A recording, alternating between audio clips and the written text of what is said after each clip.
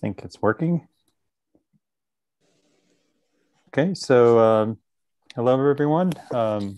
Thanks for joining us again in Fine this week. It's really nice seeing a bunch of you. We were just having a conversation about teaching, a number of us, which was fun to hear, listen to. The live stream seems. Oh, I'm getting some feedback. Give me 1 second. I guess it's a good idea to turn the live stream off on YouTube on your own computer while you're doing this. So we have this week we're going to be having a different kind of seminar. I'll be presenting on a working group report on using Fine and other remote seminars and teaching. Just before I start my talk, just a reminder, well, first to say thank you to last week's speaker was Susan Perry. She gave a wonderful talk on capuchin monkeys and innovation. It was really, really fascinating and fun to hear. And then this week, or I'm sorry, next week, we have John Kilpatrick, I believe, is coming from Cornell University to talk about cooperative breeding in Florida scrub jays. For those of you who are new to Fine, the way this is going to work is we're going to have I'll be presenting for about 45 minutes or so. And after the presentation, we'll have an opportunity for people to engage in discussion, have about up to an hour of questions and discussion about this topic. With us today are some of the members of the working group that participate in the development of these ideas I'll be presenting today. And during the discussion, if they want to jump in and provide their feedback, I'd be happy for them to do so. We'll talk about that as we get to that point of the presentation. So I'm going to set up my talk here.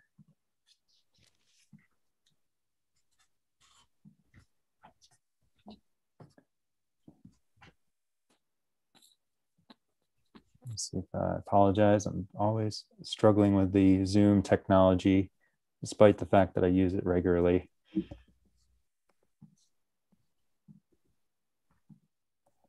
All right, there we go. Can everyone see this okay? Thank you, Maren.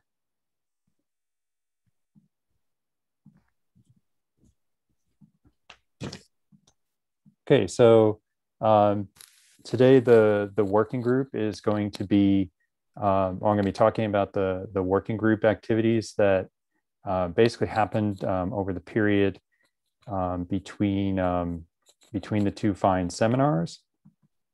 And again, I apologize. I'm trying to get into speaker mode here. Let's see.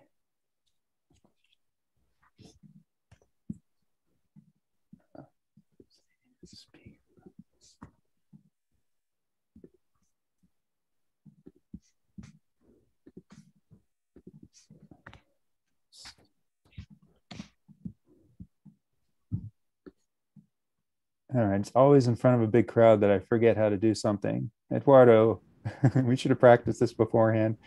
All we can see is your slide. We can't see your notes or anything. Well, I'm trying to get my face into the video. Or go to view top right corner. Yeah, it's the small box, right? And select side-by-side speaker. I can see you, Loren. Oh, you can? Okay, I can't see myself. Yeah. Okay. All right, so I apologize. I can see you in a little square at the bottom. Oh, wonderful. Okay, thanks, Elena. All right, so I apologize for that delay.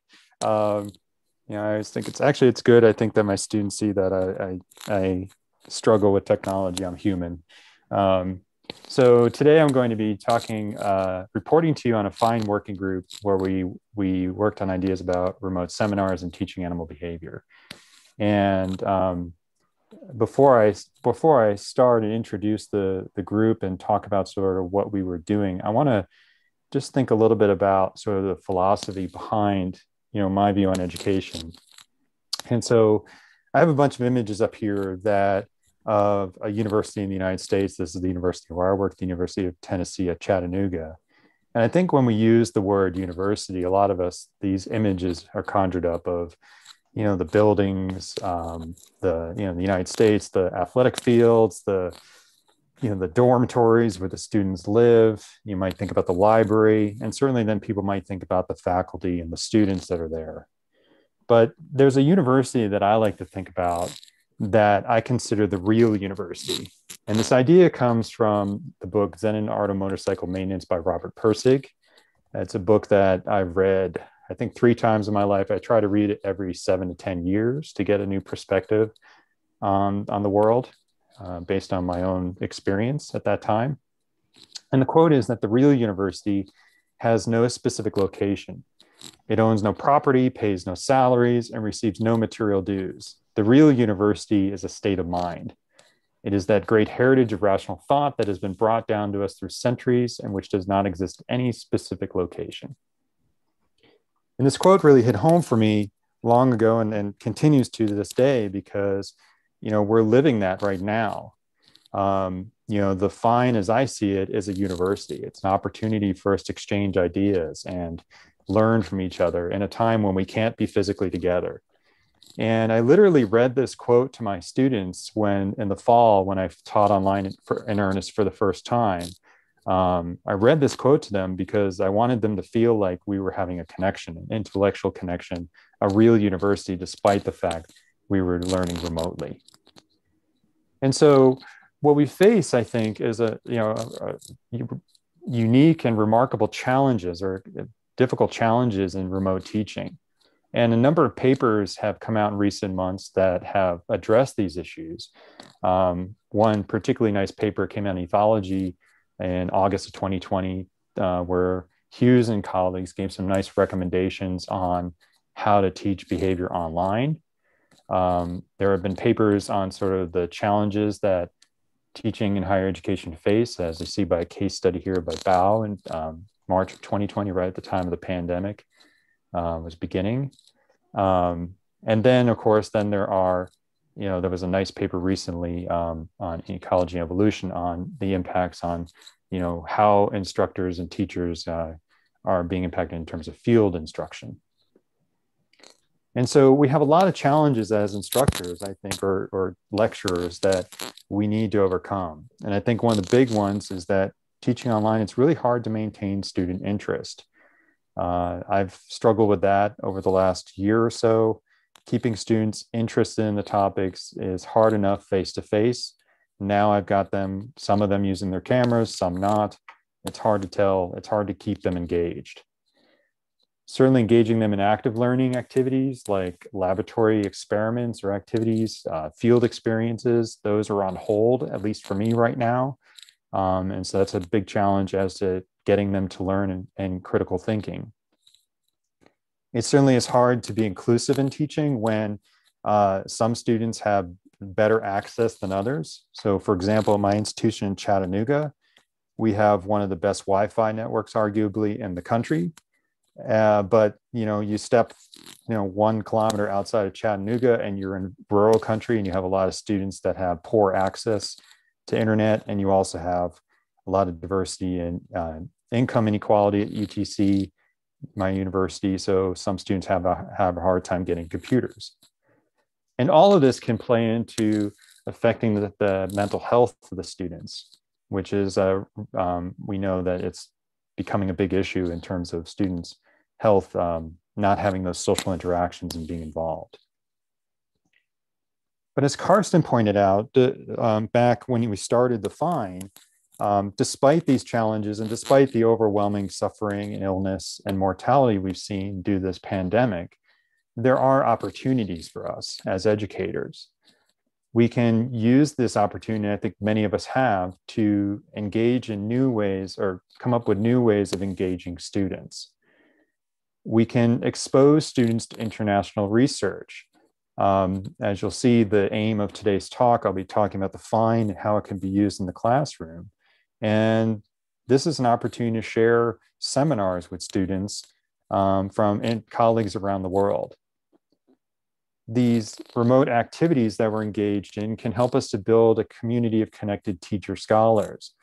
As those of you who've been participating in Fine from the beginning, I think one of the wonderful things about it has not only been the seminars we've gotten, but also the discussions that have emerged both before the Fine, after the fine, during the discussion section, discussion period. And then even after that, some people stay around and talk.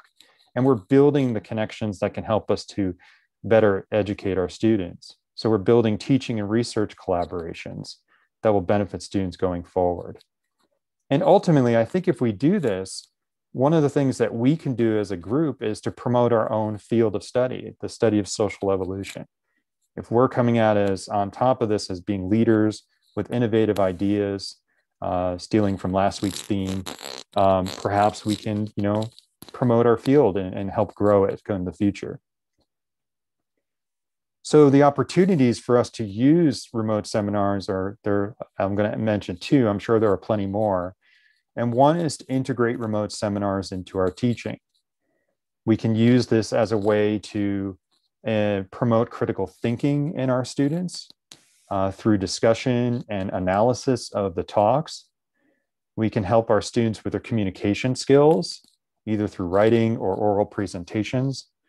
And this can also be a way to help our students improve their networking, giving them opportunities for research, for future employment potentially. And I think this is particularly important given the fact that the students of this generation are going to be coming out of a pandemic and with the unique challenges that the older folks here did not face. And I think another potential opportunity is we can expand guest speaker options for seminars at institutions we work at. My institution is a regional institution, meaning that we service basically the counties around us, maybe primarily a 50 square mile area around us is where most of our students come from. So we don't have as much funding as the big institution in Knoxville. And our seminar series is often very local in flavor. But I think if we can tap into these remote seminars, we can increase the diversity of speakers that come to us, in part because it's free. And this can increase access to our students of different researchers and their ideas. And also, something that's important, I think, to the fine organizers is to provide opportunities for people from countries that haven't been represented or where resources are limited, to give them opportunities to present their research and ideas broadly. And so, the aim of the fine, when first established by, when Karsten brought this idea to us, us being myself and Eduardo, the aims of the fine was to permanently establish an international remote seminar that would bring people of all backgrounds together to discuss social evolution. But I think another thing that has emerged from this, and this working group that I'm going to be talking about is working hard to make this happen, is that we can also provide educators with resources for teaching social evolution. And so the objectives of my talk today are to report to you on a fine working group that has been trying to develop tools to use fine tools in teaching, and then share ways that people can use these resources developed by the fine working group.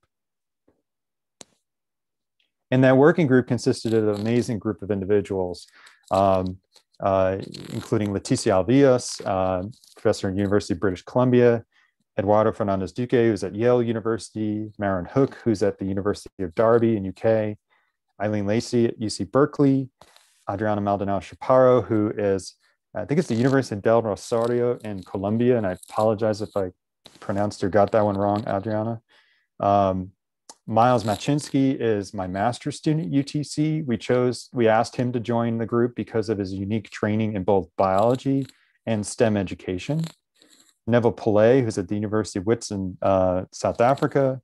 Karsten Schraden, who's a CRNS researcher in Strasbourg, France. And then Nancy Solomon, who's at the University, I almost got that one wrong, Miami University in Ohio. And what's unique about this group is that we brought in people, we aimed to bring in people from universities of different sizes. So we had large research institutions, research-only institutions, and then my institution is more of a teaching institute. And also we tried to have global representation because we know that different parts of the world may do things differently in terms of how they educate their students. And so this group met regularly, we met weekly or as in subgroups during the weeks between the first and second Fine seminar series. And the people here are behind the content of this talk today. And we're also preparing a manuscript that we hope to submit for publication to share these ideas more broadly. Loren, yes, sir. Sorry to interrupt you. Me and I think others see me here permanently a kind of scratching noise in the background, which is a bit not so pleasant. I do not know what it is, but I thought I'd tell you now before we record this for the entire time. I don't know whether you see anything that's next to your microphone or so that could be the reason for that. I don't know what it is. I can try and take perhaps. Yeah, I think it's your microphone when you're moving around. Okay, I will try not to move so much. I tend to move when I talk. Is this better when I speak like this? Karsten, is this better? Yes. Yes, it's not always, it's only sometimes. So maybe it was the microphone. I don't see it because your name is in front of it, but maybe that's it. Well, I'll try not to move. I tend to pace when I talk. And so, okay, so apologies for that. Again, if it's a problem, just let me know and I will, I'll refocus on not moving. So when we got together as a working group, we had to first figure out what learning outcomes we wanted to think about for our classes. And this, can be a big challenge because of the diversity of the types of courses that are offered. But I think we came up with, I think it was, through research on other people, how other people do things and thinking, we came up with some learning outcomes that can inform sort of the products that we were developing. And so we put them in the phrase, we cast them in a form of a question. What do we want students to be able to do? And so I think we want them to learn critical thinking skills. We want them to learn how to conduct research and also to communicate effectively. We also asked the question, what do we want our students to think or care about? And obviously, I think the top is thinking about theory. We want them to understand the principles that can explain the world around us, and particularly in the case of our work in social evolution theory. But we also discussed the idea of encouraging students to think about conservation, how our work can improve the conservation efforts for the animals we study, and then also bioethics, making sure that people think about treating their animals with respect, both from an ethical point of view and also for the quality of the science. And then the last question we asked is, how can we expand our students' professional networks? And this can be done, we thought about, student-to-student networks, through student-to-student collaborations, and then of course, student-to-experience research or faculty networks. And our working group aims evolved into trying to show lectures and animal behavior that teaching tools derived from remote seminars are available. So we have developed these teaching tools and we want to make them available to the general public. And then also we hope that our work can inform organizers of other remote seminars, the teaching tools that can be available for lectures. So that this idea, this work we've been doing isn't just about the fine, it's about a broader implication of using remote seminars in the classroom. And so we developed what we consider 4 tools, which I think you'll see are remarkably simple, but I think when used in certain combinations or alone can be very effective. And so the first is the one developed by Karsten, was this idea of a certificate of participation. And this is an important product of our group because I think what it does, it can be used to reward students who participate in a remote seminar. In many cases, students need some evidence that they participated in a seminar to get credit for a course they've taken or are taking. And this gives them that information that they can share with their lecturers. And the idea behind this is that students reach out to Karsten as a coordinator of this fine, ask for a certificate of participation, and they're required to do something to earn it other than just attend the seminar. I think initially Karsten argued that they could provide 2 to 3 key points about the seminar, And interestingly, what he's finding is that the students often go beyond the level of effort that was initially anticipated. They'll write up to a page or two of information going into depth about the seminar speaker and the work that they're doing. So it's actually showing that the students are engaged deeply in this. And we already have a number of students who are participating in this. In the spring of 2021, there are 26 students from 12 countries that are getting certificates of participation for attending and writing seminars about the FINE series. And you can see here the different countries and continents that are being represented, 12 countries and 3 continents. The next product is another one, and is the relevant readings. And so when we ask FINE speakers to give seminars, we request that they send us 3 references for 3 papers that the FINE community can read in advance of the seminar. And Eduardo did a really nice job this spring putting together a PDF of all the speakers' readings. And in this PDF came, of course, the speaker name, the university, their affiliation, the title, a summary, and then 3 of the readings. Here you're seeing one from Susan Perry's excellent talk last week. And so what this is useful for is, lecturers can now use these readings in the classroom. They can assign them to their students. And for those lecturers, I think particularly for new lecturers, people who are just starting their careers out, it's nice to have papers that are recent and relevant to topics they're trying to get their students to learn about. And so having this resource, when I started teaching back in 2004, I would have loved this resource to have had to save me some time from searching the internet for papers that my students could read.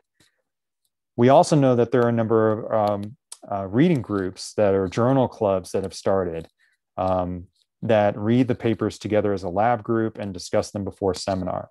My lab group of my students in my lab, there are 3 master students and a couple of undergrads, will read one paper before the seminar so that we have some idea of what we might be hearing later the next week. And I think that's a useful activity for those students.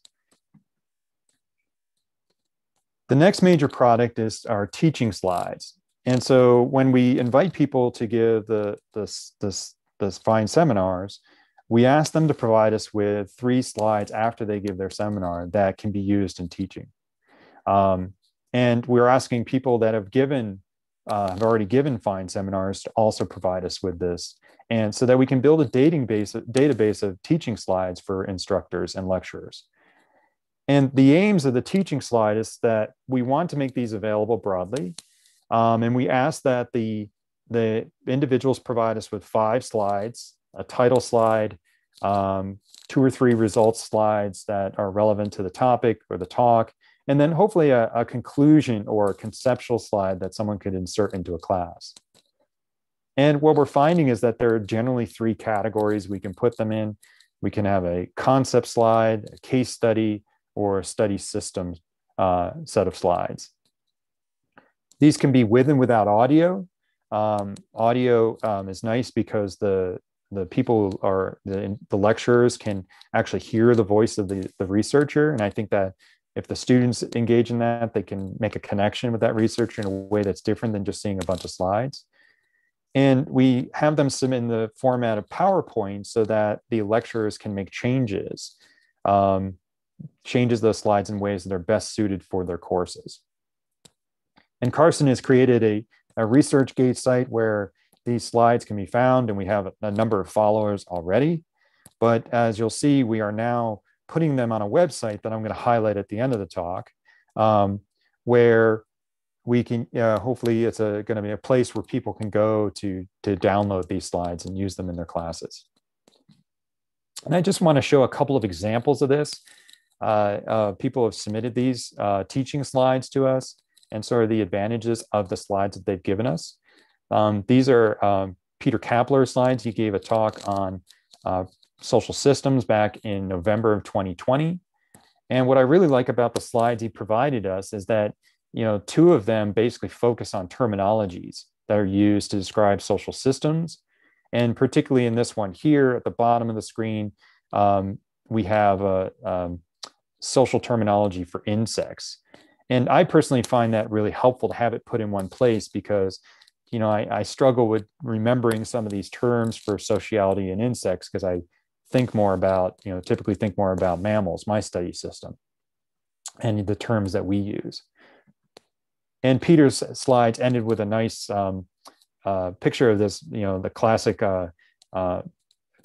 conceptual framework for social systems that he has in this nice 2019 paper in behavioral ecology and sociobiology that highlights the key components of the social system, variables and questions, key features, and then specific aspects that individuals can consider and study. And so a slide like this can be, I've used a slide like this in most of my lectures as an effective way of showing the students the complexity of social systems. Another example comes from Tim Clutton-Brock's recent talk in early March. Tim's slides were helpful to me in a different way. Here, in particular, he had this vital statistics slides where he gives information about the meerkats. And I found this really useful as an instructor that, you know, I know the meerkat story fairly well. I've read many of the papers, but to know the exact details, the vital statistics, I would have to go into each paper and dig them out, pull them out for a lecture. And having them put here by the person who does the work was really nice to have. He also had information on the mating systems. And then nice here, you can see that there's images of the different types of cooperative behaviors that meerkats engage in, like babysitting, pup feeding, sentinel duty, and digging. And having those images for the students to see helps them to understand the ways in which different forms of cooperation that we see. And his last slide consists of more, you know, I guess some more broader topics, thinking about social dynamics. And then this key hypothesis here, the monogamy hypothesis, which has been used broadly to try and understand the evolution of helping. As I said, we are developing a website. I'll take you to that website at the end of the talk, but really briefly, you know, the fine teaching slides are going to be available at a particular tab of our website where people can come in and download the slides and use them in their classes. And here you're seeing an image of that where you can see that we have, you know, concepts and case studies are showing here. And Karsten's already uploaded these, so you can see that there are slides available from Peter's talk, Karsten's talk from early September. Here's some slides from Eduardo's talk in September of 2020, and my talk from early September as well. The fourth product, and probably the most obvious and arguably the one that all of these emerge from, is the recorded seminar.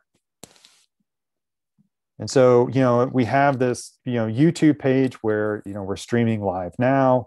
And at the YouTube page, we have opportunities for people to come in and take a look at the different old presentations and the current ones.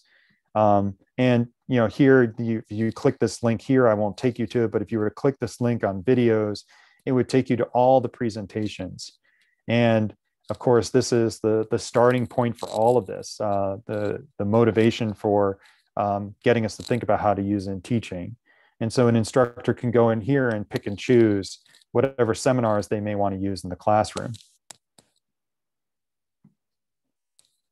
And so I want to just take a little time to recommend some approaches, basically using my own experience and that of a colleague, Nancy Solomon's, to give you some ideas of how this potentially could be, how these tools could be used.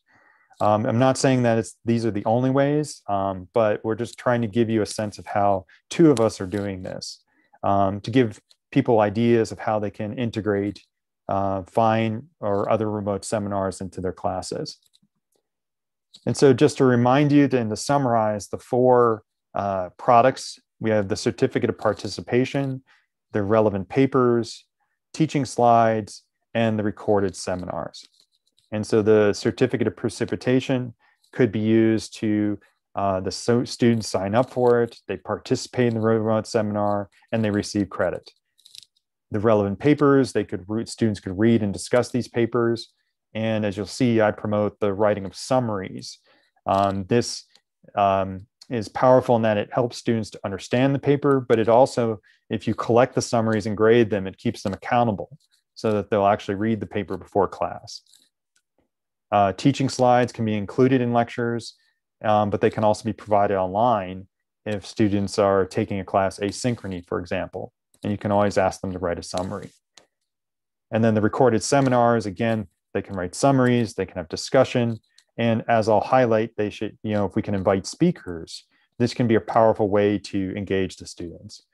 And I'll finish the talk with an example of how this can be expanded out into science communication. And so here's a general outline of how I initially envisioned this could work for remote seminars. Again, this is not the only way, and you'll see that there are variants on this already. I argued that, in this paper we're preparing, I argued that, the first step is you have the students read the paper, and a good activity for them is to write a summary, maybe in a journal where they keep a running journal of the different papers they've read, and critically have them ask 2 to 3 questions. They then come in step 2 and watch the remote seminar, where they could take notes in the journal and even come up with more questions. And then I think the next step is really critical, is that they discuss the remote seminar. They have questions that have come up from the readings. They have questions that have come up from the watching of the seminar. And I think when they have discussions, particularly if you invite the remote seminar presenter, they can gain, they get their questions answered, and they also can walk away with understanding of hopefully 2 to 3 major themes. Once this is done, I think it's critical that they then spend time reflecting on what they've learned. And this can be done in a number of ways. They could write a synopsis of all of the papers or all of the seminars. They could contact the seminar presenter. And critically, I think what's important is that they connect ideas to other remote seminars. And thus far, these are people who have been involved or will be involved or agreed to be involved in my class. I teach a behavioral ecology class at UTC this semester. It's fully online. And thus far, I've had Karsten, Leticia, Kay Holekamp came to a class. And just yesterday, Dan Blumstein came to my class and had a discussion with my students about his fine seminar. In the future, Joan Strassman, Eduardo Fernandez Duque, and Delia Shelton have agreed to come to my class. So my students are going to have the opportunity to engage directly with 7 people in the field that are not their professor. And I think that's a really great opportunity for them. In addition, I had them watch my seminar, and they grilled me with questions for upwards of an hour. And I know that for the 4 people that have come thus far, my students have had questions for them that have lasted 45 minutes to an hour. So they seem to be really engaged and enjoying that process. And so I briefly want to show you 2 examples of how this could work. It shows you, first of all, that we can do things differently and still meet our learning objectives. And what I'll hopefully show you too is that I have some data to show you how the students are thinking, what they think about these the way we're doing things here. And so this is Nancy Solomon at Miami University. She's got an animal behavior class. It's all entirely undergraduate students, mostly, I think, 3rd and 4th year students. And the way she does it is she has the students read a paper from the relevant list given by the speaker. The students then watch the fine seminar. They complete a worksheet where they have questions about the seminar, possibly on how it was given, the theory, etc. And then they have a discussion with a graduate student teaching assistant, where they kind of flesh out their ideas, come up with questions. And then after that, they meet with the fine speaker. And I had the opportunity to go join this group several weeks ago, and it was a lot of fun. And I know that Nancy's bringing other speakers to do the same. As I said earlier, my class is a little bit different. And I will say mine is an evolving process because I get feedback from the students already on how to improve it. I have a behavioral ecology class, which is around 20 undergraduate students, and I have 3 master's students in the class as well. The way I have had them do it is they read the paper, they write summary and questions, as I showed in that more generic slide earlier. I then have them watch the FIND seminar, after which they have a discussion with the FIND presenter. I have them watch the FIND seminar together in lab. I think it's even though they're not physically present, I want it to be sort of a unifying experience to have them, or social experience to have them watch the seminar together.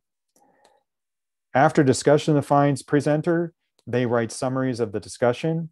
And as I indicated earlier, they're going to be writing a synopsis of all the FINDs that they've watched as a form of reflection on the activity. And that will be handed in at the end of the semester. I also collect their summaries twice during the semester. Once recently, gave them a grade, and then I'll collect them again when I collect the synopses at the end.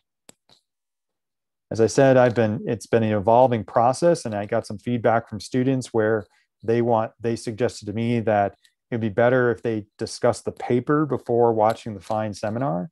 And so when possible, I have to coordinate with the people who are visiting my class. So yesterday, Dan was able to move the meeting an hour.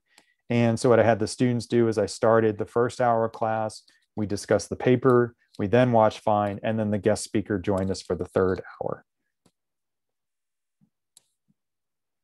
And so Nancy and I worked together to conduct a very informal and anonymous survey of our students in both our classes. And one of the questions we asked the students was, what area do you think the FIND is affecting your education the most? And so these are the results from Nancy's class, which she got 27 respondents. In my class, where I had 20 respondents. And the 4 categories that they could have chosen in this question was an increased understanding of social evolution, increased understanding of how research is done, and improved written and oral communication skills. And then, of course, networking and career advancement. And what you can see, I hope, in Nancy's class is that the majority of the students appreciated they were learning how research was done. And the next highest percentage of students was increased writing and oral communication skills. In my class, the students tend to have more of an appreciation of social evolution and how research is being done. So that shows that different classes are going to get different benefits from this. It all depends on the composition of the class, the history of the students, understanding their training, and of course the instructor's style. Well, as I've alluded to a number of times in this talk, incorporating global speakers can be very powerful. And this is a section of the paper by Hughes and colleagues in Ethology, where I'm highlighting this line here, where I think they argued, and I completely agree, that it's particularly, they want to encourage instructors to invite guests to visit their course. Excuse me. And this can be through a synchronous process where all the students are together at the same time, or it can be asynchronous where students can go to a website and see the seminars later or watch the discussion later. And they argue that, you should bring scientists of different backgrounds. And what that will do is to enhance the quality of information the students are getting, or the diversity of the ideas that they're getting. Excuse me. And so this idea, we've really pushed this in the working group to include guest speakers. And I want to show you some data that I think is really encouraging about the effectiveness of doing this. So we asked the students a question, what part of the learning process do you feel is most engaging? And so we gave the students these options. They could say reading the relevant paper, watching the FIND seminar, discussion with the FIND presenter, and then it could have been more than one of these 3, or they could say none if they didn't like it. And for Nancy's class, what we found was the most common answer was that they appreciated the discussion with the FIND presenter. And we looked a little bit more in detail on this and asked them a question about the different components. And I'm only showing the question where we asked them about the FIND presenter. We said, on a scale of 1 to 10, 1 being poor, 10 being excellent, where do you where do you rank this discussion with a fine presenter? And so what you're looking at here is data from Nancy's class, and you can see that the majority of the students ranked that process pretty favorably. These are data from my class, and you can see that basically a very similar pattern emerges. The discussion with the fine presenter was favored by over half of the students. And again, I apologize, I don't remember how many also put it in here, but at least half of the students thought that that there was a good process. And when I asked them the same question as did Nancy about with the ranked scoring, you can see that my students really liked interacting with the speaker. We then asked the students a question about the whole process. And so this was, based on that they were reading papers, watching the fine, and engaging in discussion. And we asked if they felt it was improving their education. And we gave them sort of this range of options from strongly agree to strongly disagree. And you can see in Nancy's class, no one suggested strongly disagree, which is good.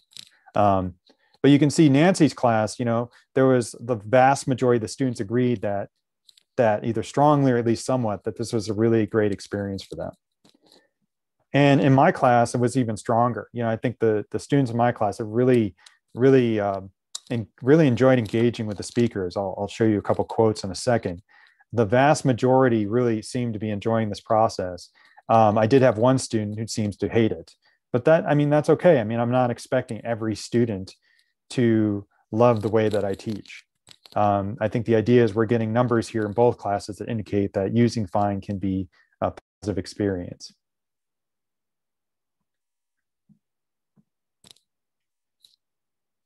And then the last question we asked is, would you recommend incorporating fine seminars into face-to-face classes? And I think this is the big picture question, because we want to know, will the fine be effective going forward? And as you see in both classes, the students overwhelmingly said yes. So I think that, at least based on this small and small sample size, at least 2 classes, we're getting some really nice feedback from the students indicating that, what we're onto is something really useful here and hopefully can improve education as we emerge from the pandemic. And I just want to share a couple of comments, a more qualitative assessment from the students. One of my students, a few students stayed afterwards with me, and I really appreciate that they're willing to give feedback, both positive and critical. And I think one of the comments that really struck me was that for some of the talks, if the speakers are from Europe, I may not have them join because it's so late in the day for them. And so I have the students watch the question and discussion session afterwards. And one student commented that watching scientists interact with each other makes the students feel comfortable to ask their own questions. And I really thought that was important because that's really what we're trying to do. We're trying to get them to appreciate our curiosity, to become more curious. And if we positively reinforce that and show them that we're excited and that we interact with each other in different ways, that can be really effective in promoting that. And then I think one student suggested, more critically, is like, we like this, but try to tie the activities into more small group discussions. And so one way we can do this is build in ways of using breakout rooms on Zoom, or when we get back to teaching face-to-face, we can have the small group discussions. And one student just told me it was awesome, which I appreciated. Nancy did a word cloud with her class through the slido.com. And as you can see, there were a number of positive comments that came out from her students, in particularly, focusing on research development, research knowledge, communication skills, and learning about scientific language. And so I was encouraged by sort of the key phrases that they used. None of them seemed to say that, this was really a terrible experience. And, it's important that I think the fine presenters feel like they get something out of it. And so I asked 3 people to give me a quote about their experiences. And Leticia wrote that it was a great experience to visit online with a bunch of engaged and curious students whose in-depth questions demonstrated good understanding of the issues. Karsten wrote, and this is a good quote because, before we met, Karsten was the first to come to my class, and we talked about who was most nervous, Karsten, myself, or my students, about how it was going to go. and it went remarkably well with him. And he said, I was surprised how well prepared and motivated the students in both classes were. And Eduardo gave me a quote about his experience with Nancy's class: young scholars asking questions and brainstorming ideas about social evolution, free from the pressure of grades. What a refreshing and motivating experience. Isn't that what we're supposed to be doing in education? Brainstorming ideas and not worrying about the grades? I mean, that's a real university for me. And so just a couple of recommendations. I argue that, what I've shown you is two examples. We promote flexible approaches. You should, if you're going to use these, consider your course aims and learning outcomes. Are you teaching a seminar? What do you want the students to learn in a seminar? Are you teaching an upper division or introductory course? You may use one tool in one type of course or multiple tools in another. Are you teaching a graduate courses? And then finally, I think we have to think about national or even regional standards for what we want our students to learn. The Find has a wonderful opportunity to get students to discuss all other topics. Some of the discussions we've had in Find that can be transferred or translated to classes include the value of natural history data, field methods. Last week's seminar by Susan was really cool because it showed the challenges that we face in doing field research. And I think our students don't get this until they actually do it. So to hear a faculty member talk about that could be engaging a student. We can get them to think about statistical approaches. And I think one key theme that has emerged over and over in the Find has been a goal of the Find is to promote the value of long-term studies. How do we build them? How do we maintain them? And what kinds of data can we get from them? And then ultimately, I think students benefit from learning about the decision-making of the investigators. Students ask questions: why did you study this organism? How did you get started? We tend to forget, 20-something years on, we tend to forget we were in that place of not knowing and being ignorant. And I think it's our opportunity to share with them personally, if we come to their classes, how we do things and how we got started. And a big picture idea is that this is not just about the Find. It's about using other remote seminars. And here I just have 3 examples that Karsten shared with me of different remote seminars: the Wellcome Genome Campus and Conference Project, UCLA, Department of Ecology and Evolutionary Biology has one, and then Evo Eco Seminars is another opportunity for people to tap into those resources for their classes. And so the last major point before I briefly show the website is that we can also use this as an opportunity to enhance science communication, so that we take this not only to train students about biology, but also how to communicate the information to the broad public. And this is a project that's been spearheaded by Maren Hook at University of Derby. She's part of the working group. And the University of Derby has a course on science communication. And she collaborated with those instructors to give students options to develop Find seminars for to develop recordings about the Find seminars for the general public that hopefully can be posted on our webpage. And I'm going to share with you a video that was created by Eleanor Crooks, who's a second-year student at the University of Derby, and remarkably has been an active participant in Find for the last few weeks as she got into this. And so this video will take about 4 minutes, and then I'll wrap up the seminar with sharing our webpage and how you can get some of these resources. So I hope you enjoy this presentation by Eleanor. Hi everyone, my name's Eleanor and I'm a second year student studying zoology at Derby University.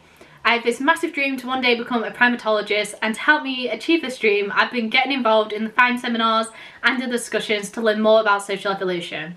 So one of the amazing talks that I went to the other day was by Susan Perry. Now Susan Perry and her colleagues have done this long-term study, and by long-term I mean 31 years, on white-faced capunchis in the wild. These are a New World primate that have relatively large brains to their body size. They have really interesting tool use and really bizarre but interesting social rituals that I will talk a bit more about later on. So Susan Perry found that characteristics actually affect the learning strategies of an individual in a white-faced capunchi population. So older individuals are less opportunistic, less playful, less active, less curious, and this meant that when they found a learning strategy that they liked, they would stick with it. They would stick with the habit. It doesn't matter if there's better ones out there, they would stick with the habit. Younger individuals that are more curious, more active, more playful, they have a bit more of a problem-solving mindset where they will try more things and they're more open to trying more strategies. She also found that there is a lot of observing behaviour in the population, so younger individuals will observe older individuals to learn more about the learning strategies. So overall, she found that these learning strategies develop and change through a life cycle of a white-faced Capunchi. So from being a newborn to being a grandparent, these learning strategies change, and that's partially because personality traits change or the opportunity to observe an individual arises, whereas other individuals might not have those opportunities to observe. As the age changes as well, that affects the learning strategy. So now that I've spoken about the learning strategy evidence and data that she found, let's cover innovations, because these are really strange. So some innovations relate to foraging. Now these are interesting. So this is where a individual find a new way to process food or process drink. So they might scoot their bum up to a tree and stick the tail in, and this will get the tail a little bit wet because it's like a hole in the tree. Then they suck the tail and they found a way to process water. Or it might be investigative innovations or self-soothing innovations. But where it gets strange is the social innovations. This can involve eye-poking behaviour, where two individuals will poke each other in the eye really deep into the socket. Or it can involve sucking each other's body parts, such as sucking each other's ears. Or hand-sniffing behaviours. Now these are seemingly weird, strange behaviours, but Susan Perry and her colleagues actually found that they have an adaptive mechanism. So individuals that have an unclear relationship are more likely to perform social innovations. This is, in a way, a risk and discomfort behaviour to test the social bonds between each other. So there's definitely a relationship there, but it's a bit iffy. So they perform these social rituals to test the bond, to test the strength of the bond. If this study was short term and wasn't as long as it is, maybe Susan Perry wouldn't have found the adaptive value of these innovations. Or maybe she wouldn't have found how personality affects learning strategies and also affects innovations, because those that are more social perform social innovations more. Those that are less social perform investigative or self-soothing innovations more. So it all intertwines, and that just shows the value of long-term studies. I'm really interested to see what else Susan Perry does with this research. For instance, if personality affects the social networks of these white-faced Capunchis, and I'm interested to see more contributions that she gives to the social evolution and cultural dynamic and evolution research. Hi everyone. All right, so there you saw, Eleanor's presentation that she developed, and what's been really been a lot of fun for me to watch is that she's now communicating with Susan Perry and Maren Hook about, and she communicated Carson, Eduardo, and me about this presentation. So she's getting feedback from the researchers who are engaged in this kind of work and improving on that. So she'll make an even better presentation that we could potentially share broadly. And so I want to end the talk with sharing with you a website that we've developed. It was created by Facundo Fernandez Duque, and it's a work in progress. We're updating it, so it's not completely ready, but I think there's a lot of tools there that are useful. And if you click on, and I hope you can see my website, if you click on the Find website at the top of the screen, you can see that there are different sections here. So we have some information about the actual the Find working group. We have information about our goals, the three of us, the past, present, and future seminar speakers are reported there. And critically, there's also a link that now has teaching tools. As I showed you earlier in the talk, it has information that it has the teaching slides and has links to the other opportunities that we're developing for teaching. And so I hope that this has been a useful seminar, an informative seminar for those who want to use Find and other remote seminars for teaching. I think for me personally, it's been really great working with that working group and my colleagues on this, seeing the development of the website through Facundo's work, seeing the development of the science communication through Eleanor's excellent work. And to me, I think it's been truly a university experience, and I hope that we can continue to do this. And now with the time for discussion, we'd love to have some feedback and questions from people. So I thank you for attending.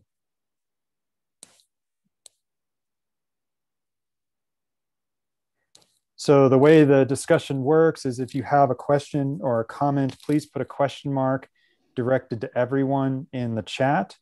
And as I go, as they come in, I'll call on you.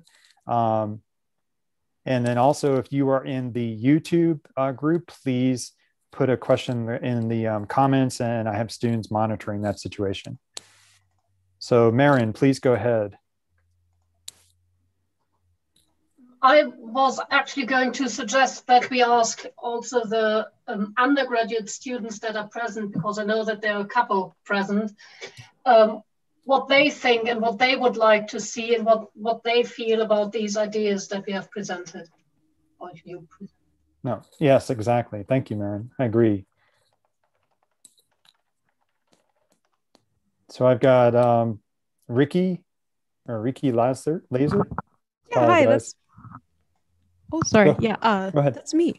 So this was really cool and really interesting. I'm a grad student at Cornell, and one of the things I'm interested in is teaching one day. So this was really cool to hear about. But I do have a question. So I noticed in the lovely little graphs that you presented a while back, there were the black and white ones where it was like, what did you like the best about this? And it was papers, watching the FIND seminar, discussing the seminar, and A through C. And I noticed that none of the students picked their it wasn't their favorite thing, but the most engaging part of it to be discussing the papers. And I would love to hear more about that. Like, were those students interested in only in in addition to something else, or do they find papers not engaging? That's a good question. I don't know if I can go to the detail to answer that. But I think in discussion afterwards, I got the sense that some students,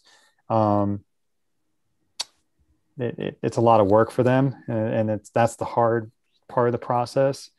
And I think that they find and I don't know, maybe the social engagement of working with the speaker is more powerful to them at this time.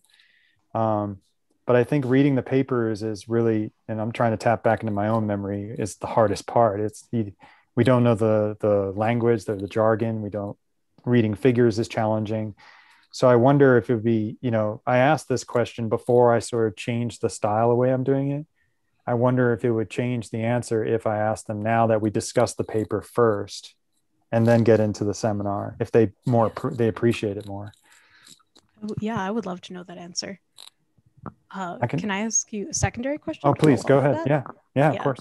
So I am one of those people who find talking to the person much more engaging than reading the paper.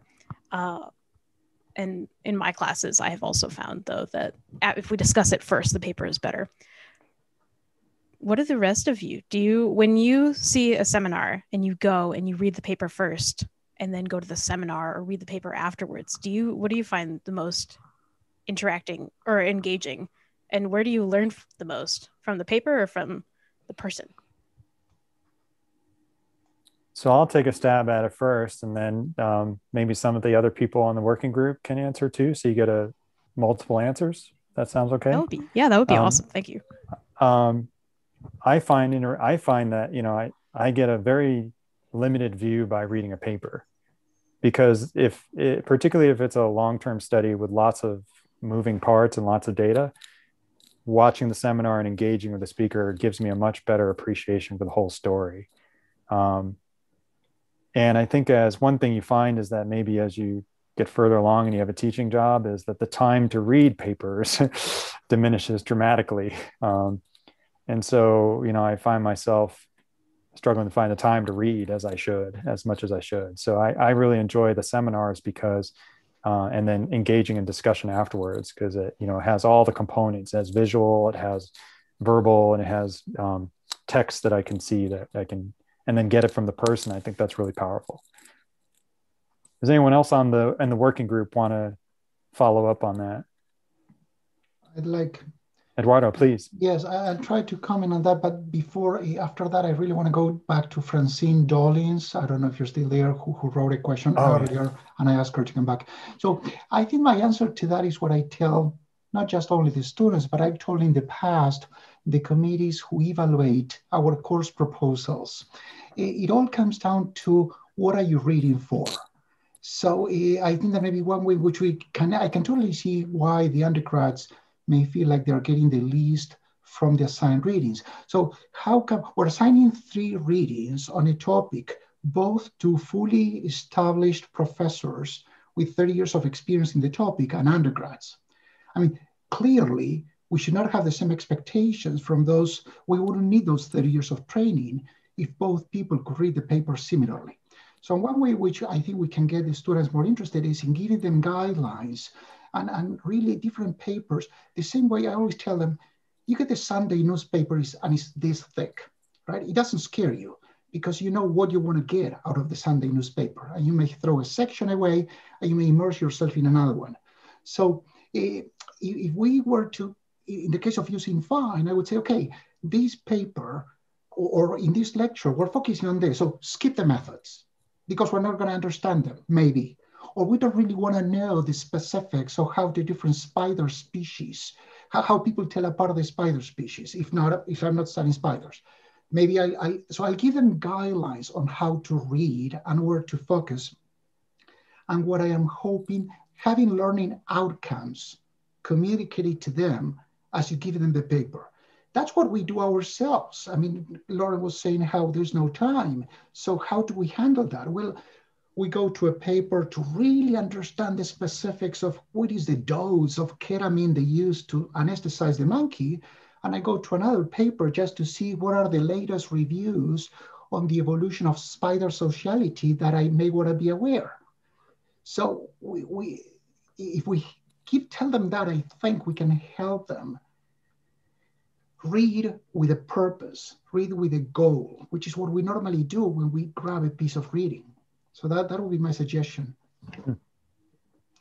I just want to be sure we go to Francine if you're there, because I think she has a very challenging question, but one that deserves. Sure. I want to let Leticia come in and follow up on that. Yeah, just really quickly. I love Eduardo's suggestion actually.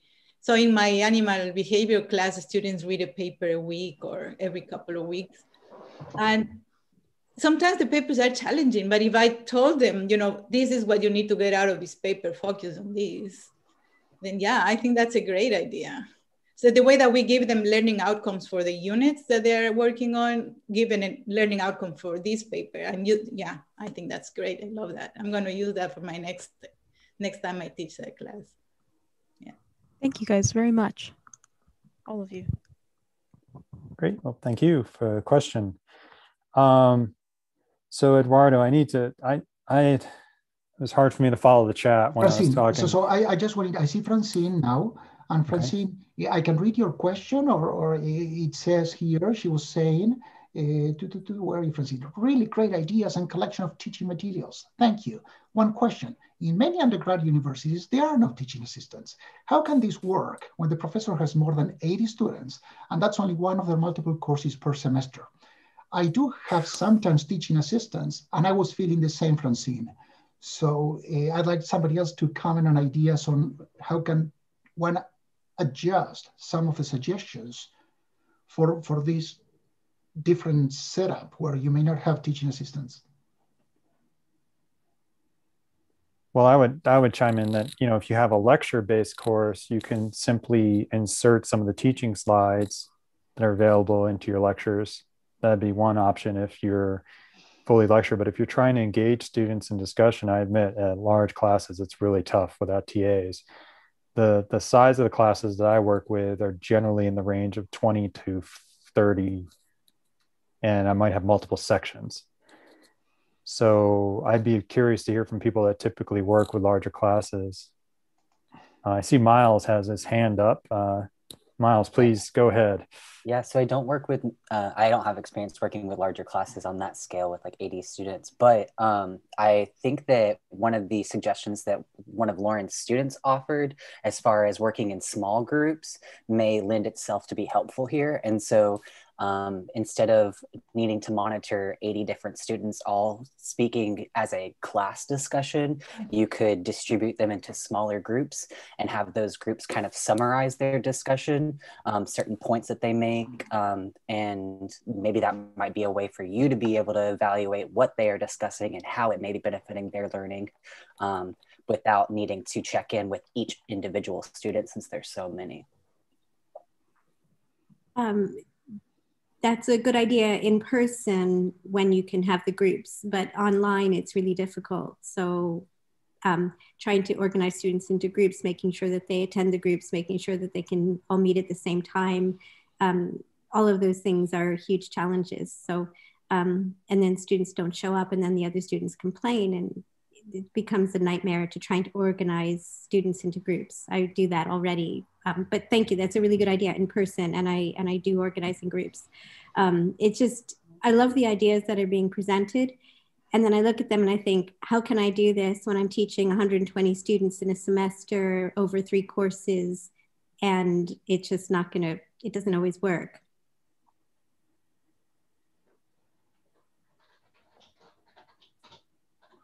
I saw Leticia had your hand up. You want to reply?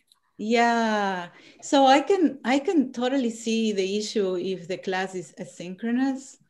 In my case, I have 66 students, and I did a poll before the semester started, and I was hoping that everybody was going to be able to attend asynchronously. And fortunately, only 2 students couldn't, and they dropped out. And so, yeah, with an asynchronous class, what I've done is actually in Canvas, which is the platform that we use for teaching at UBC, I use the discussion set of section there to put the students into these working groups. I put them into breakout rooms, and I asked for the group to report on whatever worksheet that they are working on. And then during the class, I read through their answers, and I actually use their answers to build on that to continue with the lecture. And it actually works really well. It actually works so well that I'm now thinking that I may ask them to have their laptops in the class, because I can just scroll through their answers, and sometimes they have to draw graphs and things. And it's really easy to see what the different groups are thinking about. I have been sort of impressed how well it has worked online to do break rooms and group activities, actually. I do have a TA that helps a bit, but I think it could be done without. But yeah, 120 is a lot, and if it's not synchronous, I can see that is difficult. We have to teach asynchronously, at least right now. So yeah, it's even more difficult. But yes, I think asynchronously or in person, that's a wonderful idea. Thank you. Thank you for the ideas. So I'm looking at the question marks in the queue here. Eduardo, you were next. Did you? No, my question mark was just to make sure that we didn't miss Francine. Okay. So then we have a question from Zulema, please.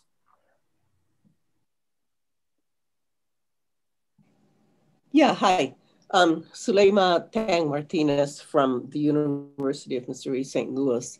And I'm retired, so I no longer do any quote unquote formal teaching, but I'm still highly involved in the department and in several different aspects that involve education. And I really like the concept that Loren put up, and Zen and the Art of Motorcycle Maintenance is also one of my favorite guides for, or it was when I was teaching.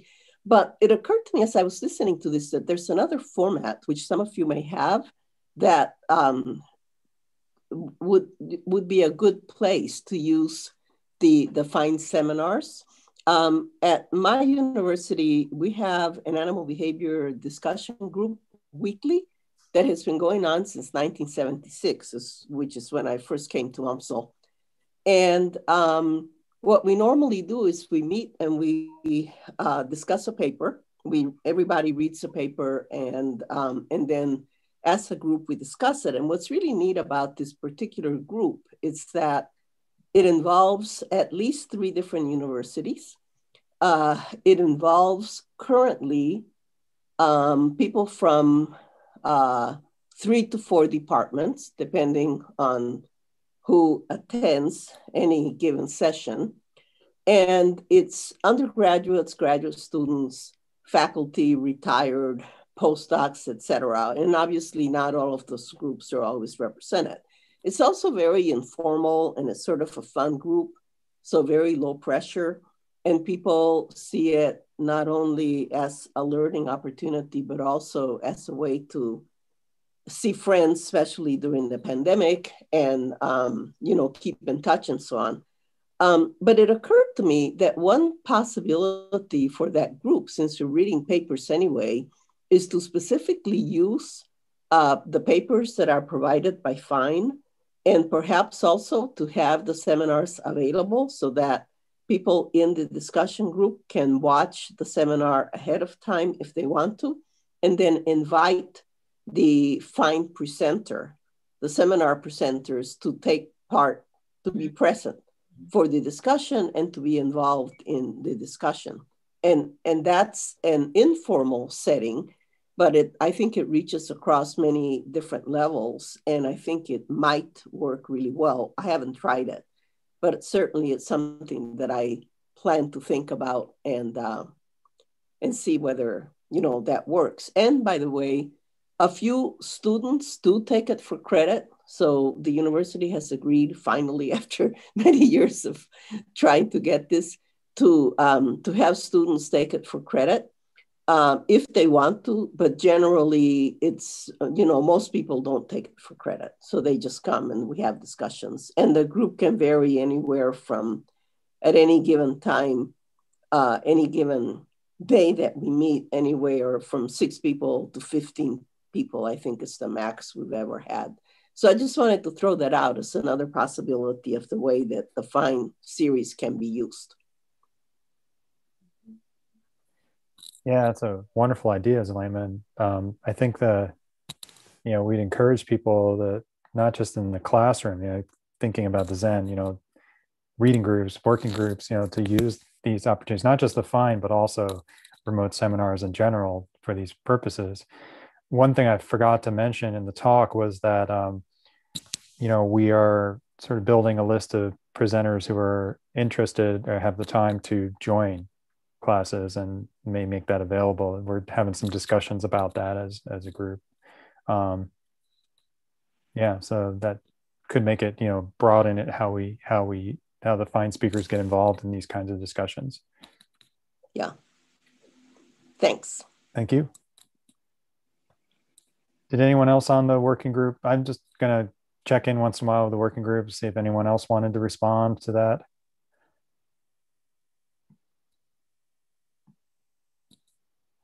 I think are you trying to get in? Yeah, I was trying to wait because I've already spoken, so I wanted to be patient. I think that at least what I kind of have conceptualized for these tools and the materials that we're kind of creating, I've always assumed that anything that Fine involves could be used at a higher education, very formal learning environment, and also an informal learning environment, and then also could be applied to public education, and as well as what a new question in the chat says, asking if it can be extended to like secondary education, like high school level. And I would kind of connect what Zulema was saying and that thought of Fine being used at the high school level. I would say that if we can benefit students early on in gaining these core skills of those 3 core learning outcomes of being able to understand research methodology, communicate effectively, and also like analyze scientific text, I think that would ultimately benefit students in pursuing science-based degrees and then going into science-based careers. As someone who teaches at the high school level or has experience doing that, I can let you know that a lot of these kids have very, very poor like science content knowledge because they have very poor science research understanding. And so they're disconnected. They understand that there's an importance to learn the material of like life sciences, what biology, basic core like topics are, but they still feel like being a scientist is outside of their normal realm. Like scientists aren't normal people. And so I think that all of those things will kind of help blend that gap and maybe improve our overall society's understanding of science, which then can maybe impact our government decisions and like benefit us in other ways that we can get off topic on. But I think it's all good ideas.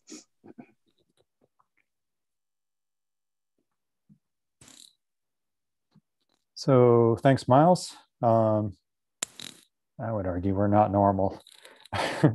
Anyone who chases after a rodent for a career, that's special, right? The next question comes from Ellen. Yes, hi. I'm currently an undergraduate student at University of Constance in Germany, and I'm helping Dr. Gisela Kopp with the organization of an animal sociality seminar. So actually, last semester we incorporated a few talks of the FINE series, and we really enjoyed it. So yeah, I just wanted to give like a feedback because like I had a few questions that you already answered in your talk. So we actually organized, because the seminar is fairly small, so it's like maximum 5 people. So we try to have like discussion groups pre and post talk. And we try to do it on Zoom synchronously. However, there were like a few scheduling conflicts with the participants, which made it a bit difficult. So we had to think of a way to engage people asynchronously as well. So you actually like gave a good suggestion about having the students who can participate to write a summary and pose a few questions. But yeah, I also wanted to ask, like, do you have any suggestions for people who missed the post-talk discussion? So overall, at the end of the seminar, usually the students have to write a report about the talks they've seen, and yeah, just to give a summary of the speaker and the research and what they took from it. Yeah, I think I'll respond. You know, I think you mentioned about students who missed the discussion after the talk. One option is that this discussion after each FINE seminar is recorded. And so we have research seminars in the FINE. This is a unique talk this week. But, you know, there'd be this long discussion of 45 minutes to an hour that the students could watch. And while it's not as, in my opinion, it's not as good as interacting with the individual directly, it is an opportunity to see the kinds of questions that researchers ask. And in fact, some of my students commented, you know, I had them watch the discussion with Tim Clinton Brock after his talk. And that was where the students really mentioned that they felt like they learned how to ask questions. And so that could be a tool, if I'm understanding your question correctly, that, you know, you could have students get something from it, even if they're not able to participate directly in conversation.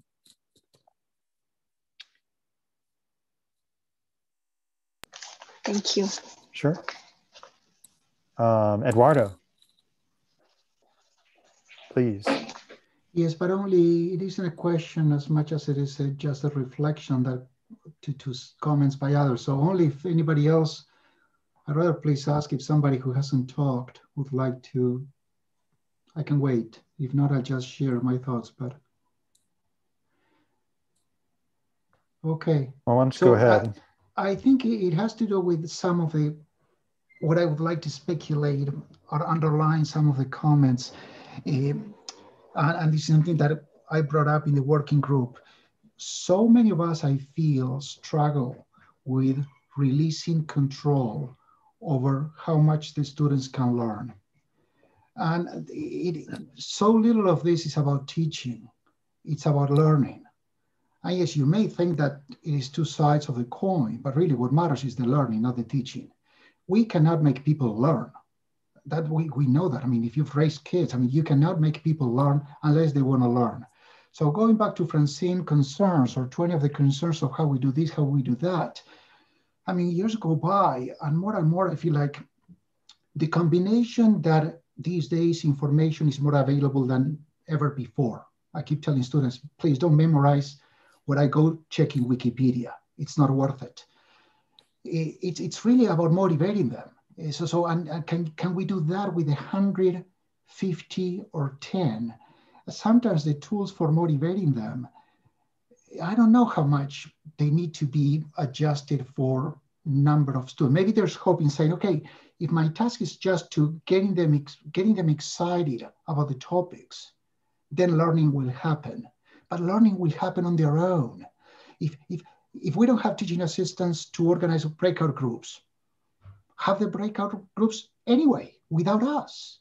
Yes, there will be students who will say nothing, but that's going to happen as well if you have teaching assistants. But maybe that student who is saying nothing will learn from the one who is saying.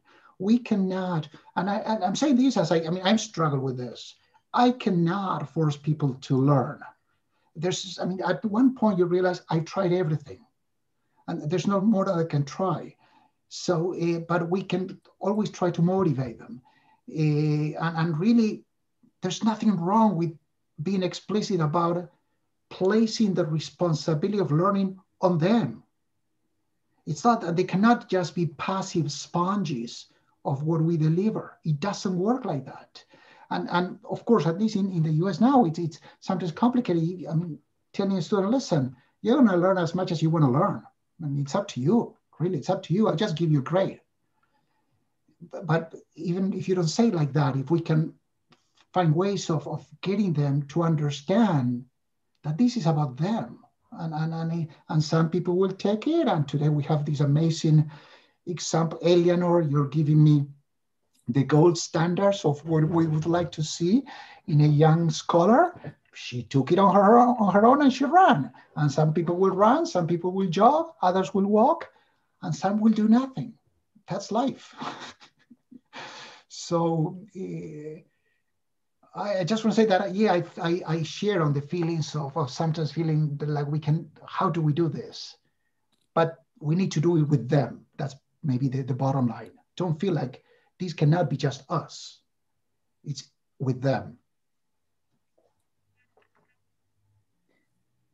Yeah, so I'm going to segue. You gave a nice segue into Eleanor, who's next in the queue. Yeah, I was just going to give a bit of feedback and go off what Eduardo said, because, I mean, Maren will know our class is a lot of people, and we do breakout rooms for different things. And sometimes you go into a breakout room as a student and there will be people there that just won't talk. You know, people aren't really comfortable with talking online and stuff. So I agree, like, it is sort of up to the student how much effort they want to put into learning extra things. But I think personally, I'm very lucky to have someone like Maren as my tutor who is interested in things that I want to be interested in. Not everyone has that. So I think really pushing the network side of it, and the fact that you will be able to talk to academics and discussions with academics, and then also older students, because obviously I'm only in my second year and there's people here that are master's students, PhD students that are doing similar things that I would eventually want to do. So when Maren sort of mentioned the networking side of it, and well, for me, it was like Eduardo and other primatologists would be there, it really made me want to come more than just sort of sitting down and doing an extra lecture a week. Obviously, the seminars have been extremely interesting and I have enjoyed them. But if you just said to me, this is an extra hour lecture, I don't know, on top of all the rest of the work and the essays I'm doing, I would have wanted to do it. So I think really pushing the network side of it would help students get involved. But as Eduardo said, it's kind of up to you how much you do as a student, how much you want to get involved in. If you miss out on the opportunities, then I guess that's your own fault, sort of thing. But yeah.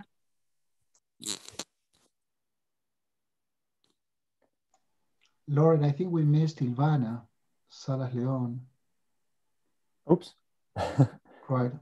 I shouldn't have talked. I mean, Ilvana, you were waiting. Are you there? Ilvana, yeah, there you are. Yes, hi, I'm here, but I think Miles already answered my question, so I thought it was like done because I was asking about including younger students to apply these kind of tools in teaching social evolution and biology. And Miles already said that these tools can be applied to any level, so I got fine with that answer, but thank you. I don't know if you want to say something else about that. I mean, I think it both Miles and the comments that followed Eduardo and Eleanor is, reaching the students somehow is really important, whatever age they are, getting them excited, getting them to, I look at it this way. If I have a classroom and I'm just going to define my class as what I teach, it could be a high school room, it could be college, university. I have a class and I have, 3 tiers. I have students that are really excited, want to learn. I have students who are in the middle that might want to learn. And then I have students who don't want to be there. And my job is to try and get one from the don't want to be there into the next category or above, and try and get those students, some students from the middle category to the ones that really want to learn. How to do that is really challenging. It's really hard. But I think from what I'm hearing from my students and feedback from all of you, that some of these, these fine tools or how we use them can be really powerful in getting those students to get engaged. Because to me, it's not about that they learn a bunch of facts. It's that they learn to think and they learn how to process and that they get excited about something. Miles, you got your hand up.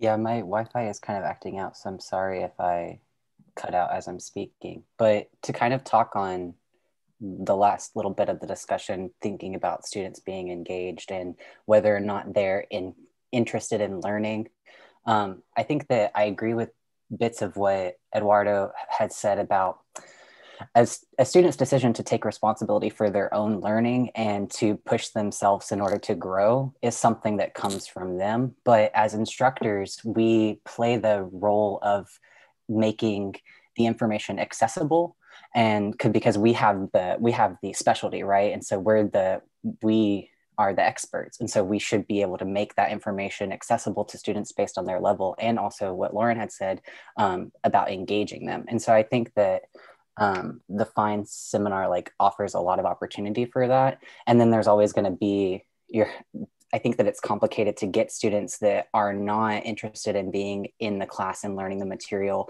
moving up from those tiers, like Loren was saying. I think that's difficult because there's so many, it's intersectional of why they may not be engaged or why they may not want to learn. It could be that they don't think it's accessible, where they don't believe that they may be worthy to learn science information.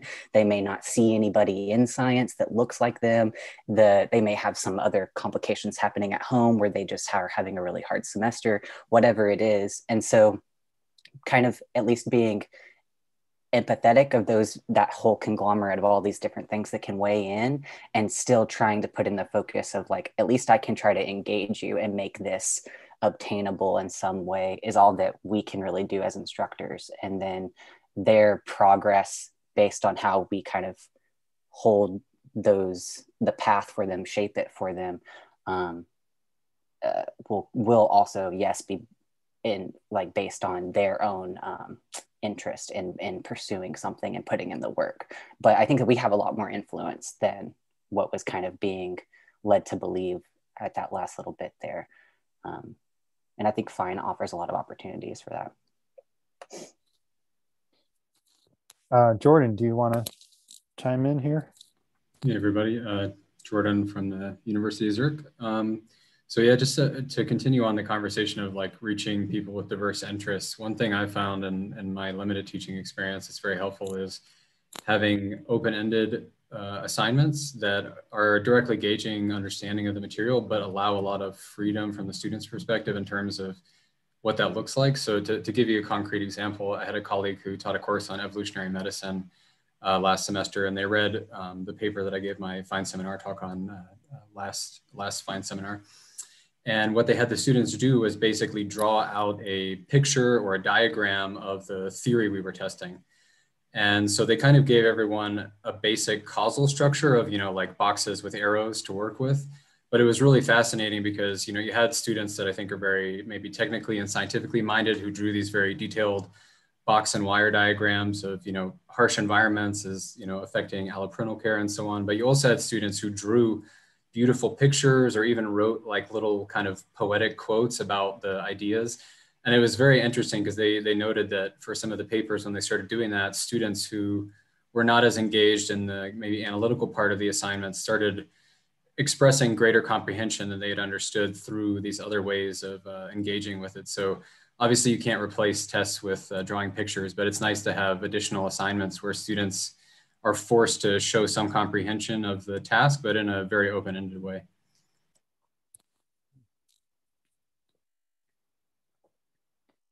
I'll follow that, Jordan, because I've had a similar experience where I offered my students in a physiology class different ways of turning in a final project. They could do it written or they could do it visual. And one student gave me a poem as part of it, and I thought it was pretty effective. And yet, but it's not the exam. It's a different way of assessing them. Yeah. Thank you. Anyone else on the working group want to provide some feedback or their thoughts on this, or?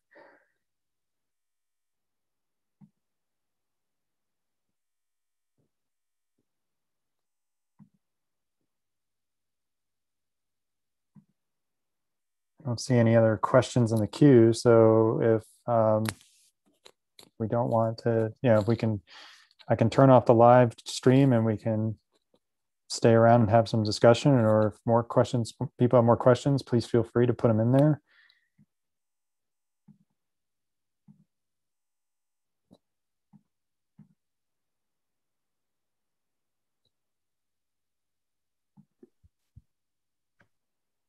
I guess I have a question. So maybe you, Loren, and Miles, some of the others would have some feedback for me. In my animal behavior classes, there are a lot of pre-medical, pre-health students, a lot of pre-meds that they don't really understand evolution. I don't know how interested they are in that underlying framework that we use.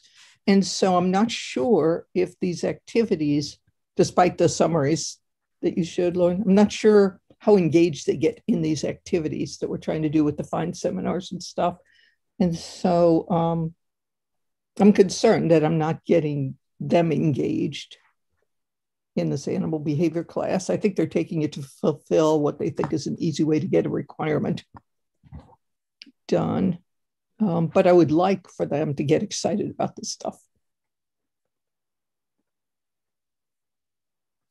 Yeah, that's a big challenge, Nancy. I don't know if I have a good answer to that, or I'll throw an idea and then I need to go, so that I'll use it just for saying bye to everyone. And because there was a comment there, right? Somebody, it was Miles talking about accessibility, and then your question, Nancy, and accessibility is very much connected to what I was talking about before, learning. We're saying, is the material accessible? In a way, we're saying, am I reaching this person's mind? And unless I know this person's mind, I cannot reach them. Now, Nancy tells us that these are pre-med students. So Nancy has learned something about these people's mind, right? She knows they're pre-med. Something that I try to do with large courses, actually with all courses, I definitely always ask students to share with me why they're taking the course. And I welcome, be honest. You may be taking it just because you have this requisite, right? You've been delaying until your senior year, your science credit. So don't tell me that you have, since I was a kid, I want to study owl monkeys. You're doing it because you need to graduate. Fine. So that's the accessibility. For me to make it accessible, I need to know that this student is there because he or she has no choice. But then now I go to the open-ended, I don't know whose idea was about the open-ended assignments, but Jordan, I agree. There's always something. I mean, that's where the creativity of the teaching. I always feel like I could teach anything if you let me talk about soccer or animal behavior. Because even the pre-med student, I mean, it's about us being creative and getting them to think. about how some of these animals have really given them the tools to treat people for disease. I mean, right? I mean, we are studying the animals that medicine has used for 100 years to learn about disease. So I think that letting them know that we understand that you're not here by choice, or letting them know that we understand we should rather be taking another pre-med course, that already, it's making yourself accessible, it's reaching out, it's bridging the gap. So if you have 100 students, how many of those do we really want to become behavioral ecologists? Please, let's make sure it's not all 100. So you have 5 or 10. Are we only going to be teaching for 5 or 10? No, we need to be teaching for 100. And that requires that the open-ended assignments, the accessibility, and letting them know that we understand you have different interests. You're a math major, you're a history major. There's always something for you. And I really need to go, or I'm not going to be ready for my meeting at 1. Thank you all. Thank you so much. And I'll see you next week. Hi, Eduardo. Zulema, you have your hand raised.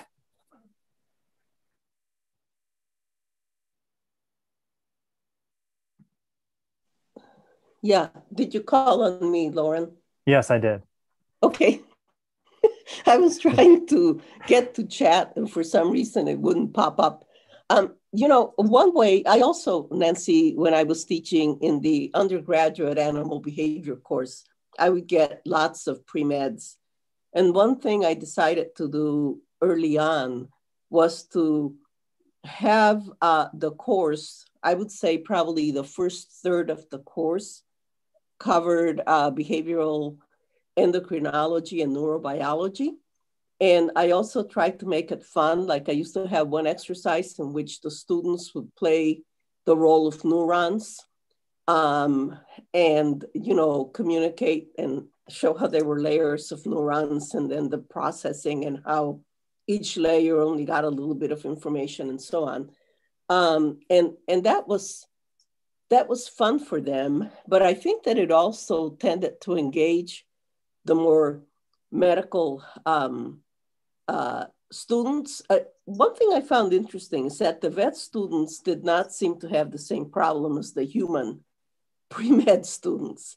The vet students, I think because we're talking about animals, were very, very interested. But the pre-meds, I do think that they were disengaged. And so what I did was to try to make it relevant to them by devoting a fair amount of time to neuroethology, neurobiology, and neuroendocrinology. And that seemed to help a whole lot. And I realized that lots of courses on animal behavior and textbooks for that matter tend to devote, from my perspective, relatively little time to those topics before they go, you know, full blown into behavioral ecology. But I decided to go the other way. And part of it, to be honest with you, is also that my training was also very heavy in the neuro and particularly endocrinology side. I always tell people that if there were minors in PhDs, my minor would have been endocrinology. And I actually, when I was at Berkeley, repeatedly was invited by the endocrinologist who was my mentor and guru and taught me everything I knew about endocrinology. He would often invite me to give the lecture when he had to be out of town. And so I have a lot of familiarity with that, even though it's now out of date. But nonetheless, you know, I have enough that I could do that. But that is one way to try to cover topics that are behavioral topics, but nonetheless overlap strongly with the sorts of things that they're interested in. I don't know if that helps. I'm not sure, because I almost do none of that because there are other neuro courses. Yeah. And, you know, everybody knows how this is. You only have so much time. There's no other behavior course. So I spend most of the time almost all of the time on behavioral ecology topics, but that's an idea. I'll think about that because there are some interesting concept stories and stuff, and I think the students would like that better. I'm never sure how they feel because any feedback I get is always anonymous or they won't reply.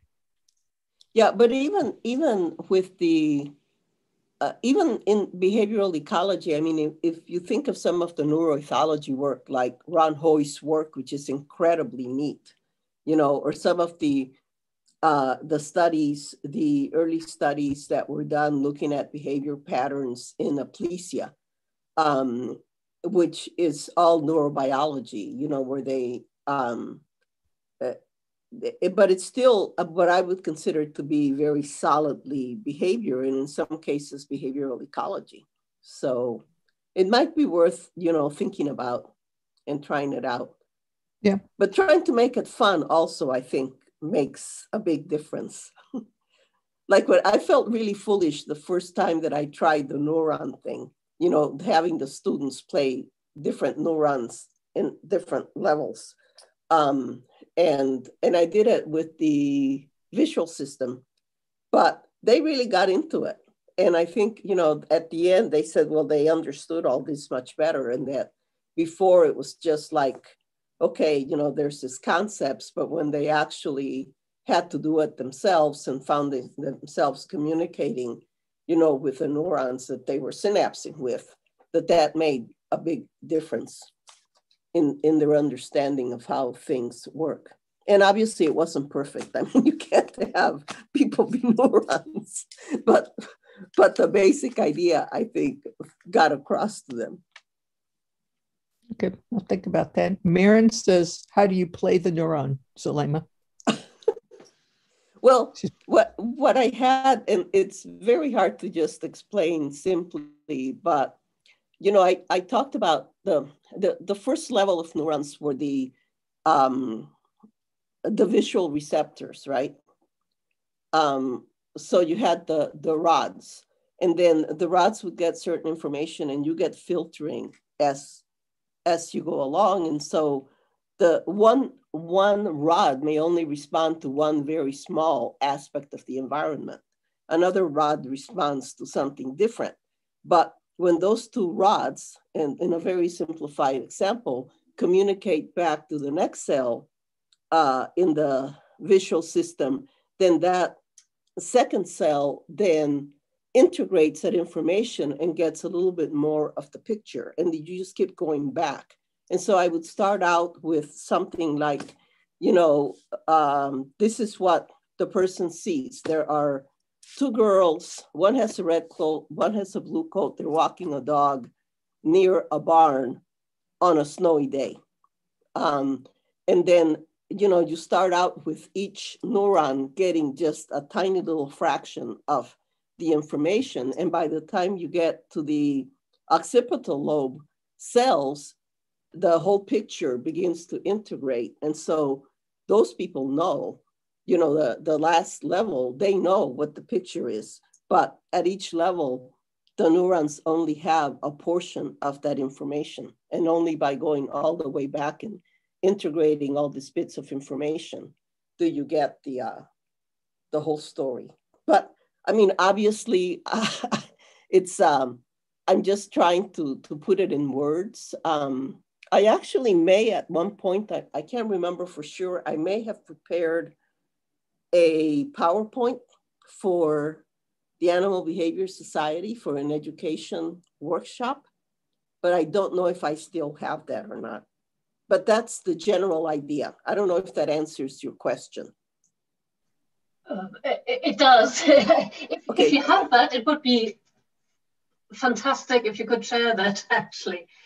But I actually also had something similar to say to Nancy. So my animal behavior course is called Biological Basis of Animal Behavior.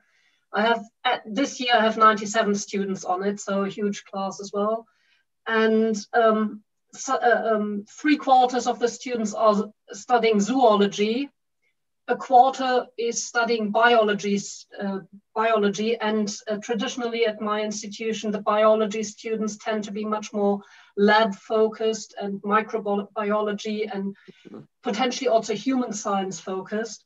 And so knowing that there are some people that actually prefer more of this physiological stuff, I have, so one of the assignments that they have to do is an essay. And so we included much more questions that are focusing on these physiological things. But I do teach also the physiological basis, so neurobiology, endocrinology, genetics. And I think that I always have this problem that the majority of the class, including myself, probably don't like these parts. And I obviously prefer much more the behavioral ecology part, but the others prefer that part. And so I've tried to find essay questions that sort of integrate that. So one of the essay questions is about how the knowledge of the physiology in the broadest sense helps to understand the animal behavior, which then helps to protect the species, because the biology students often say they are not interested in conservation and ecology and so on. And the zoologists people say, I'm not interested in the lab. And so I've tried to find some topic that integrates these things. So I don't know how effective that is. The topics usually don't get picked up by many students, but the feedback generally is that they are happy that these choices are there. Another topic that does fit in well is the advantages and disadvantages of twin studies, because most of the examples they will find are obviously human examples, but it is about critique of the approach. So it also would fit for, or would be interesting, I guess, to med students. Yeah, I think all of those, I also would talk about twin studies and some of the pitfalls also that you find in your typical twin study. But I think all of finding things that they would be interested in, I think is the key. And then using that as an entry point to why we study the rest of behavior. And obviously, I mean, I'll try to find my PowerPoint. In all the moves and in retiring, I'm not sure that I still have everything, but I will try to find it. And if I find it, I'll send it to Loren. But obviously anything you do like that is going to be like ultra simplified, okay?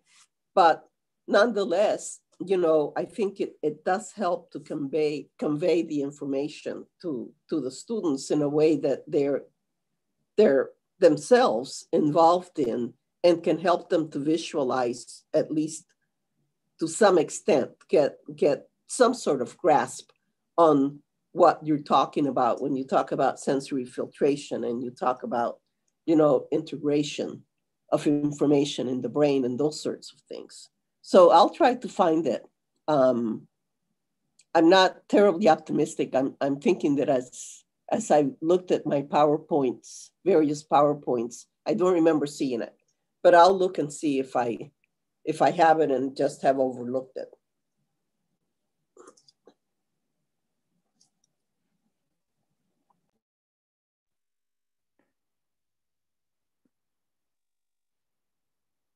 So are there any other questions or comments that people want to address with the working group?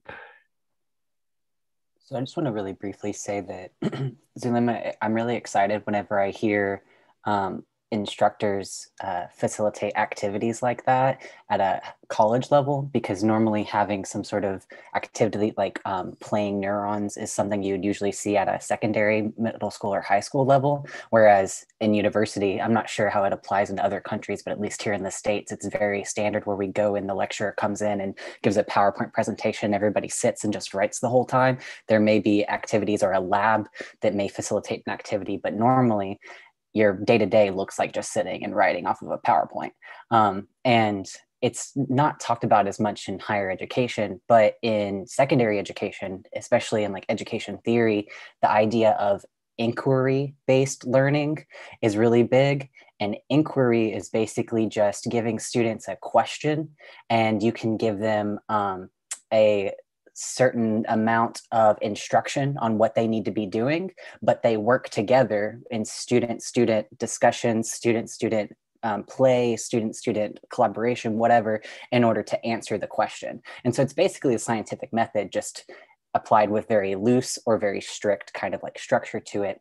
And there's, in education theory and education literature, there's a big backing of seeing that that improves students' engagement, students' achievement of the learning outcomes or learning goals, and also improves their retention. And so having some little game like the neuron play, even at a college level, is really beneficial. And that's something that I'm hoping we'll see more of a push towards and more of an interest in at a college level. We get so serious, right? So we think about like, we don't want to play these little games because we're higher up and we're college students, we're adults. But I think that breaking it down a little bit and making things simplified sometimes really improves how tangible the material and the content is. Yeah, another, can I talk, Loren? Or are we still using the question marks? Go ahead, please. Okay, another exercise hands-on that I did that did not have to do with behavior, but I think it's also perhaps illustrative of the types of things that can be done. When I was teaching general biology for majors, when we talked about phylogeny and systematics and how you decide what a species is and the whole debates around species concepts, I would prepare different types of pastas, and on some of them I would have, put dots, some black dots, some had red dots, some had little stripes on them, and I would and different types, all the way from little bow ties to shells to linguine, whatever. And I would put all of those, like a whole handful, sort of randomly gathered into plastic baggies. And then I would come into class, and this, of course, was when we were having normal classes. And I would divide the class, and this was a big class. I think I had around 60 students. So I would divide them into, I think it was like 10 groups, and each one would get their bag, and I would tell them to decide how many species there were, how many genera, how many families, et cetera, et cetera. And then, they got something like 20 minutes to do that. And then the rest of the period, each group would have to have a spokesperson who would come up and explain to the class how they had arrived at the decisions that they arrived at in terms of how they decided, well, all of these individuals are a species, or,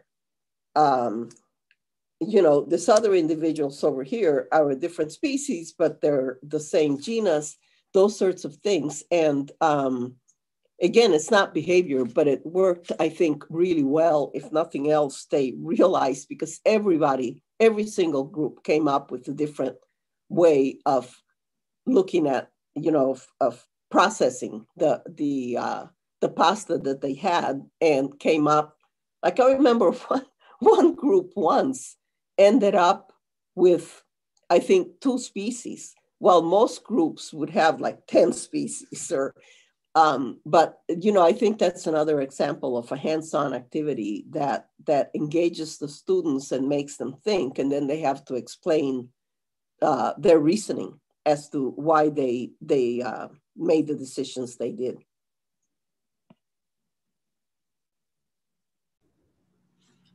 I'm Elizabeth. I'm in Loren's lab at UTC. I really like that idea of letting them do an activity and it not having a specific answer. I think in my experience, I was the only one of my friends who really liked the behavior side of things, and they're all very like pre-med. And they all thought that there was like one specific answer for everything. So they couldn't get past the point that like something happens and it could be because of group size or dominance. So I like the idea of letting them do an activity and then just letting them explain it, because that also shows that they understand the methods more than actual like the perfect answer outcome. And going off of what we said earlier, I had a class that we did discussions every week, and we would write papers about it, and we would just have to say how it related to us. So there were some weeks where I was not at all interested, but at least I could say it informed me more and like made me a better scientist because now I can communicate with people who I don't typically communicate with. So that's my input.